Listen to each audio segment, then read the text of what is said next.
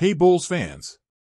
Before we dive into the details of the latest Summer League game, we want to take a moment to ask you to support our channel by liking, commenting, and subscribing. Your engagement means the world to us and helps us bring you more exciting Bulls content. Now, let's get right into it.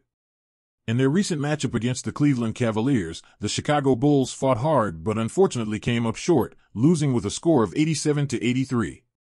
It wasn't the outcome we were hoping for, but hey, that's basketball for you. Sometimes, things just don't go your way when it matters most. Now, let's talk about the shooting performance. It wasn't exactly the Bulls' shining moment. In fact, it was their worst shooting display in the Summer League so far. They managed to sink only 7 out of 35 attempts from beyond the arc, which translates to a 20% success rate. This loss brings their record to 2-2, and it means they won't be making a playoff appearance in the Summer League this year. Tough break, but it's not the end of the world. Now, let's dig into some of the key takeaways from the game. First up, let's discuss Javon Freeman-Liberty. He had been on fire in the previous games, but in this one, he cooled down a bit. Despite that, he still led the team in scoring with 18 points, while also contributing in rebounds, assists, and even a block. Although he struggled with his shooting, it's important to remember that even the best have off days. Next on our Summer League notebook is Dalen Terry.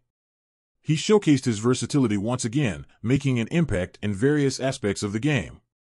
However, when it came to scoring efficiently, he seemed to hit a roadblock. Terry managed to put up 12 points, but his shooting percentages were a bit underwhelming. We're definitely looking forward to seeing him find his rhythm and become a consistent offensive threat. Last but not least, let's talk about Julian Phillips.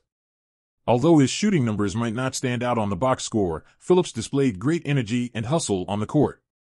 He made his presence felt defensively with rebounds, steals, and even a block.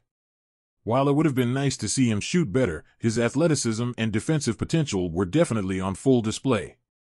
That wraps up our Summer League recap for this game, Bulls fans.